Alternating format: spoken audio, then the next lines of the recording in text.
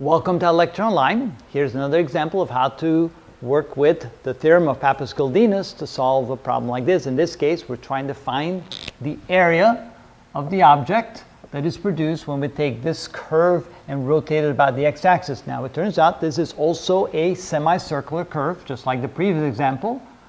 Or I should say quarter circle, not a semicircle. This is just call it circular in shape. It's circular in shape, but it's only a quarter circle, right? It's a quarter circle. The radius is let's say 5 centimeters. The difference here between this and the previous example is that the curve is in a different direction. Now the centroid is going to be found when you draw a 45-degree line in this direction. The centroid will be somewhere over here, and the distance from there to there will be equal to 2 times the radius divided by pi, and the distance from there to there will also be 2r divided by pi. But what we're really interested in is we're interested in this distance. This is the y-coordinate of the centroid as you're rotating it about the x-axis. When you do that, you get something that looks like this. You get a cone with curved sides like this. And we're trying to find the surface area of that strange looking cone. The theory says that the area is equal to the length of the curve multiplied times the path length that the centroid takes as you rotate it about the x-axis. So this would be the path length, and the path length would have the shape of a circle.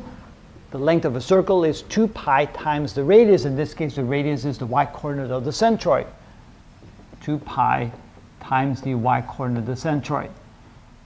Area equals the length of the curve. It's a quarter of a circle. That means it's a quarter the distance of a whole circle. 1/4 the distance 2 pi r of a full circle. We multiply that times 2 pi. But now we have to figure out what the distance of the centroid is, or what the y-coordinate of the centroid is. It'll be the total distance 5 centimeters, the radius, because this here is the radius of the circle, so r, 5, minus this distance, which is 2r divided by pi. So this will be r minus 2r divided by pi. That is the y-coordinate of the centroid. Now let's go ahead and work this out.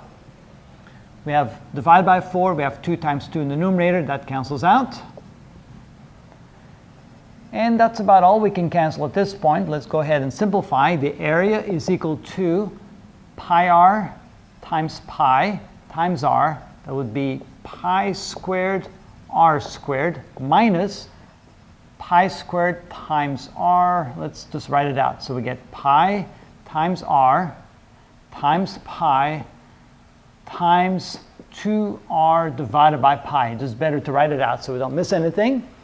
Then one of these pi's cancels out, and we end up with the area is equal to pi squared times r squared minus 2 pi r squared. Now all I have to do is plug in what these numbers are. So the area is equal to pi squared. R was going to be 5 squared minus 2 pi times 5 squared. So area is equal to pi squared times 25 minus 50 times pi. Here's my calculator.